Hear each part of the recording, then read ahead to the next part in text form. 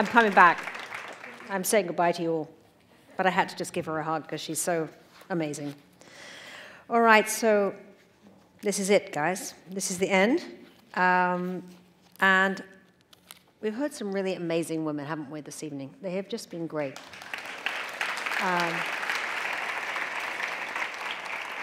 I'm so grateful that they gave up their time and they were so candid and so illuminating.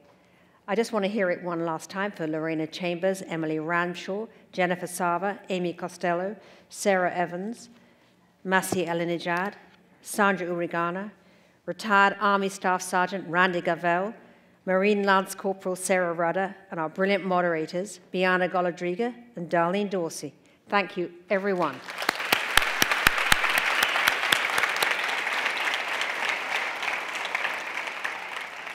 I'm so grateful, of course, and always, to Toyota, our exclusive presenting sponsor. Nancy, wherever you are, I hope you enjoyed the show, your first woman in the world tonight. And how great was our mother of invention, Sarah Evans, a refreshing reminder of can-do compassion.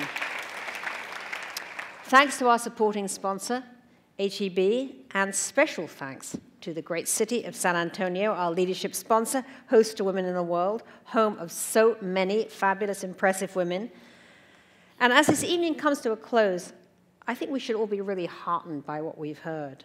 Women of intelligence, women of courage, women of passion, women of fortitude. Some of them have faced genocide, the wounds of war, profound societal oppression, and yet they didn't just survive, they thrived. Their example encourages us to be tough, to be resilient, to be determined, to be compassionate as we stand up for the dignity of women everywhere. That is our mission at Women in the World. I'm sure it is the mission of everybody in this room, and I'm so pleased that you could join us tonight. So thank you so much, San Antonio. I hope some of you will come in New York City on April 5th, 6th, and 7th next year for the 8th Annual Women in the World Summit. We're going to email each of you in case any of you are going to be coming to town and would like tickets, and we're going to just remind you of how to get them. So thank you so much for joining us, and thank you all the inspiring women we've had on our stage tonight. All of us have got a lot to think about, I think, now when we go home. Thank you.